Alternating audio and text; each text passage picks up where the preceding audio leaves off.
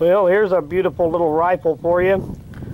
It's a Winchester Model 63 22 long rifle, semi-automatic. Several things are unusual about this gun. First off, it does have a tube magazine, but the tube magazine is mounted in the stock. There's your loading port there. Down here you can see where you remove the tube to load it. And another thing that's unusual about it is this is your charging handle up here. Push that back to work the action load around. Anyway, I'll get this thing loaded up and we'll put a few rounds through it today. Okay, she's all loaded up. Cross bolt safety here. Like I said, the charging handle is up here.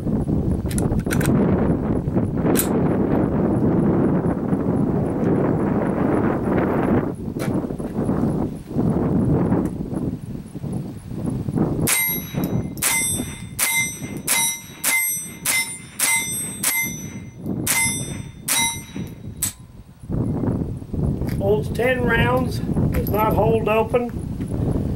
Here's another view of that charging handle.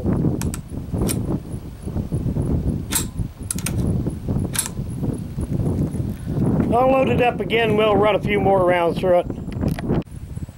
Oh, and if anybody is wondering what this is back here, that is not the hammer, that is a takedown screw on this thing.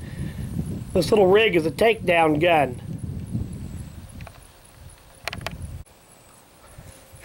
Okay, she's loaded up again.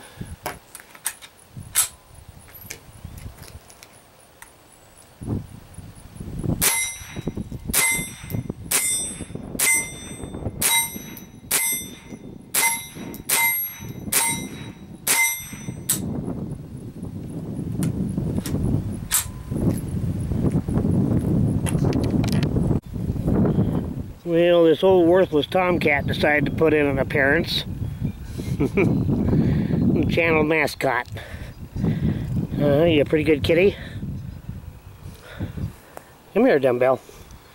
Kitty, kitty. Kitty, kitty, kitty, kitty, kitty, kitty.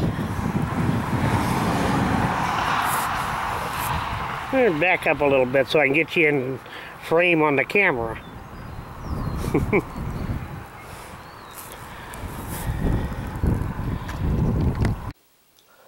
Well, these little Winchester Model 63s really are a nice little 22 rifle. See if we can get all these markings to show up here.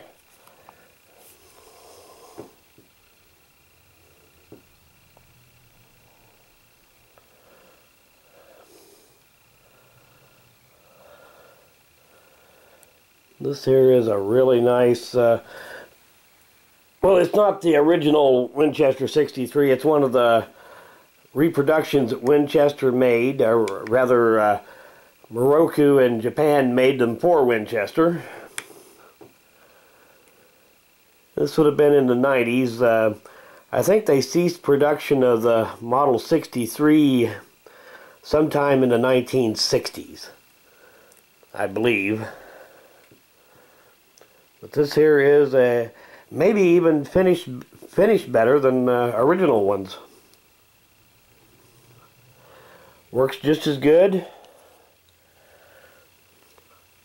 got a cross bolt safety here. One thing that is a little unusual on them is that they are the magazine feeds from the rear through the stock.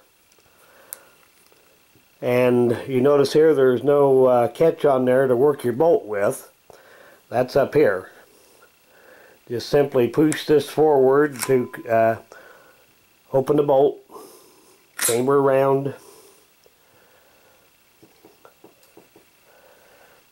Really interesting little gun and very accurate, lightweight, easy to shoot.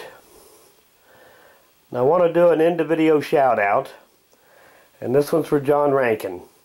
And I'll put a link to the channel in the description of the video. If you get a little free time, go check it out. Thanks for watching.